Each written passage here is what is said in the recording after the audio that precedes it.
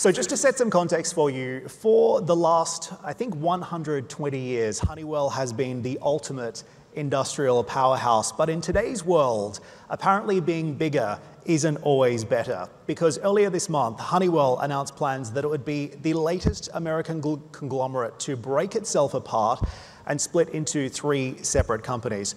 The timing here is interesting. Just a few months ago, we saw the activist investor, Elliott Management, taking a $5 billion stake in Honeywell, calling for change. Now Elliott basically has what it wanted. So what is next for the company, and what does it mean for its presence here in the Middle East, a region that is, of course, investing heavily in automation, aerospace, and AI. So Vimal, let's dive straight into the conversation here. You know, some analysts say the benefits of this breakup are going to take time to materialize. So why should investors believe this is the right move? So, you know, if you look at a company like us, we serve 3 broad sectors, aviation, energy, and infrastructure. And over the last, I started my job about 18 months back. And the priorities between what we do in Honeywell in automation and energy was getting more and more separated from what we do in aerospace. So we decided with the board almost a year back that we should transition to a new state, to being 2 separate companies, because it allows us to grow in each one independently from position of strength versus from position of weakness. And Elliott's arrival essentially made us communicate our decision a little bit ahead of time. Essentially, this is what we always planned to do it. And on their arrival, we felt it's important to communicate what we want to do to broader shareholders. So I believe it's going to be good for our customers. You know, your question specifically for UAE, we have a big presence in the country in energy sector, in infrastructure, and in aerospace. So we believe nothing is going to change. I mean, I think the way to think about it is 2 Honeywells are better than 1 Honeywell. And we're going to have Honeywell as it exists today and Honeywell Aerospace, which will get created over the next 18 to 24 months. So let's talk about what it means for the region, because this is a part of the world that is rapidly transforming. You'll hear a lot today about AI, automation, aerospace, all central to Vision 2030 in Saudi Arabia, and of course what the UAE is doing as well. In Saudi, they're making big bets on aerospace and defense. The UAE is, of course, really leading in automation and specifically in artificial intelligence. So how does this breakup change Honeywell's approach to the region, and what type of business would you like to do here? So the good news is we are deeply present in this region for 25, 30 years. So this is not a new gig for us. Strong presence in UAE, strong presence in Saudi and other parts of the GCC countries. I would say this is going to make our presence deeper in each segment, because when we are separated as 2 companies, we're able to focus far more deeply into each segment. And our capital investments, our R&D investments are more focused compared to what it was in the past, because now we have more flexibility to do it in each organization. And I wish from the region perspective, I would believe that we'll have more capability in adoption of AI in industrial sector. We have a large install base here in oil and gas sector. We have a large install base here for all building infrastructure. And how do we bring new technology in context of what's coming in and make things more productive? That's going to be an opportunity for all of us. I don't think it's lost on anyone here that AI-driven automation is really reshaping and transforming industries. So how do you see it reshaping industrial manufacturing, particularly in the Gulf? So, you know, this is something which I would say is an emerging area and very fascinating. If you see a company like us, we have been collecting data for a very long time. A typical automation system essentially senses something and acts on it. And the whole process is very deterministic. It always acts precisely the same way. It doesn't change. So what's missing is we are not using the data in this closed loop system to think. And we're going to add the think layer in addition to the sense and act layer. And it just makes the whole things more smarter. The question is, what will be the use case of it? How will it really work? I always give an example that someone like me, you know, I've changed many cities. So I'm a good driver, but I'm not a good navigator. So using Google Maps is an AI tool for me to make me effective, because I can drive effortlessly because it tells me what to do. So in context of industrial sector, more and more tools are going to come, more and more agents are going to come, by which our systems can be used, operated, maintained much more easily, which means that we could run with lower skills, we could less with lesser skills, and the skill shortage issue, which is becoming very prominent, this is going to be the antidote for that. So we are excited about where we are headed with that, and a lot of new offerings are coming in the market with AI embedded in. Of course, energy is not everything, but it's quite critical to our part of the world. How do you see it transforming things like the energy transition and in particular energy security? So what we have learned over the last 2 or 3 years is that every country is developing its energy strategy based upon 3 criteria: economics, security, and emissions. So answer changes which countries in front of you, and we provide technologies which is traditional energy, be it refining, gas, or renewable technologies like hydrogen or sustainable aviation fuel. And the adoption rates depends on which part of the world you are, because you're trying to solve this 3-part equation. Everybody wants to care about energy security. That's probably moving to the highest priority. Then economics, and then emissions. And I think it's ideal world you should be able to solve all of them.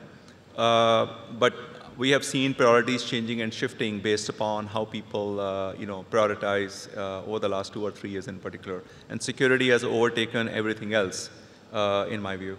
You wrote recently that we are at an inflection point in industry. You said, I'm optimistic 2025 is the year we truly begin to move at scale to industrial autonomy, where every day is your best day of operation and every person is a world-leading export. It's really fascinating. So think about it this way, that the systems what we provide, they are used by humans.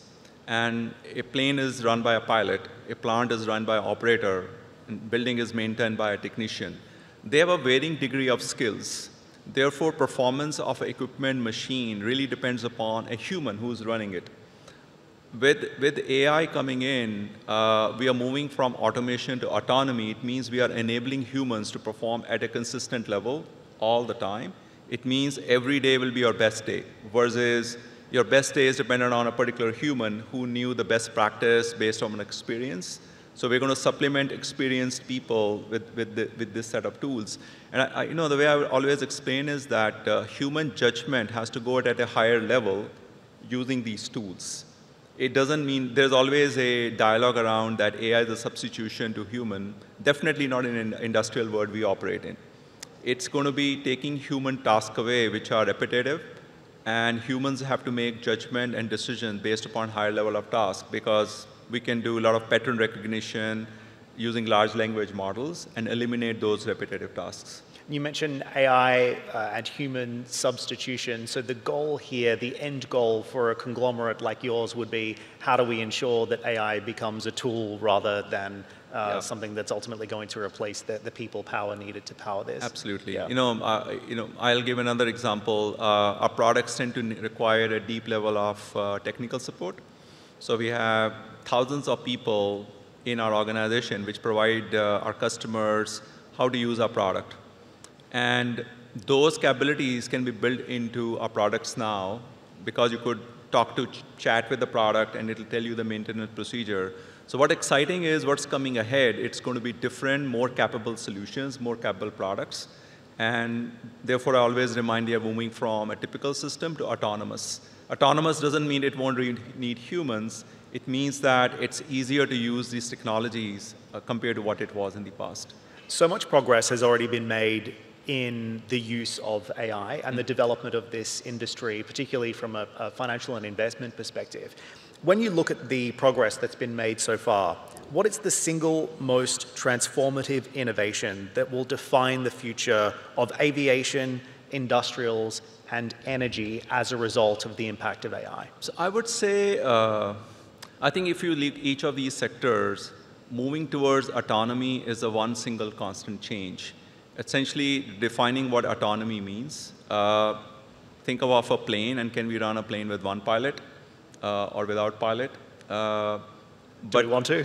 Yeah. So definition of autonomy would be that how do we really enable the current set of people to be more productive and more efficient? So it's the layers of transformation really have to occur. So I would say think about oil and gas industry, think about infrastructure industry or aerospace sectors we serve. Autonomous operations will be the new move over the next several years. In addition, I would say definitely in aerospace, electrification is a big rate of change. We do expect more and more electrification adoption because it makes the airplanes more efficient. In energy sector, we expect more and more molecules to become more viable, so that we could use more, like think about, say, hydrogen. Hydrogen adoption can increase if technology becomes more feasible and more economic. So I think those are the changes which are likely to occur, that new molecules which are more feasible, electrification in aerospace, and autonomy. I see those are some of the things which we are working on. Talk to me about the quantum computing strategy as well, because I know you've also said you want to attempt to monetize the stake in Quantinium. This is Honeywell's quantum computing subsidiary as well. Just expand on that. So, I learned to talk from CPUs to GPUs over the last 1 year. I think now we have to learn how to talk about QPUs, which is a quantum processing unit. The measure of quantum is the qubits. And when a quantum computer reaches about 100 qubits, then it can perform tasks which a classical computer cannot perform. So that's a magic number, 100 qubits. And we expect that Honeywell has a venture called Quantinium. It will have a hardware machine which will achieve that milestone by end of 26, early 27. So what it will mean is that the tasks, the question will be then what tasks will be possible. So think about drug discovery, where we are already practicing AI models, but the data set is not sufficient enough to train the AI models. But quantum can overcome that limitation because it has capabilities which traditional compute machines don't have. So we expect anything to do with the molecule discovery, drug discovery, where quantum computers will be useful. So I'm very hopeful that in about 3 years' time, the way we are very knowledgeable and talk about GPUs, we're likely going to have more and more conversation about quantum compute. And we do expect this company to go public in that time frame because we'll have revenue streams around that. Okay, so looking to take it public. Just before we depart, I wanted to ask you about some of the risks as well, because when you think about the impact of quant, when you think about the progress that's been made in AI so far, this is not a risk-free technology, right? Mm-hmm. So what sits on top of your risk list when you assess the impact of AI on businesses like yours and industries like the ones that you're responsible for developing? I would say for us is more than risk, for us is ability to identify the best use cases which will create the highest value.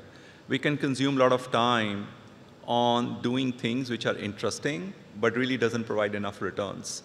So really focusing on what will be the best scenario to solve for, which creates value, that to me is the biggest opportunity or biggest challenge for us to confront in front of us. Any advice for C-suite leaders, for government officials in the room when it comes to incorporating some of this technology into their own use cases? I always talk about the biggest advice I'll give is immersive learning. We all have to practice AI ourselves, use the tools so that we can appreciate how to apply it more broadly in our organization. Unless we are not learning, because it's very different compared to anything else we have used. So I do practice myself. I try to learn as much as I can. And I think that's the best way to appreciate where this technologies could be headed moving forward. I think we're just getting started as well. So Vimal, I wish we had more time, but we'll have to leave it there. Thank you so much for joining us on stage here at the World Government Summit. Ladies and gentlemen, please make you feel welcome.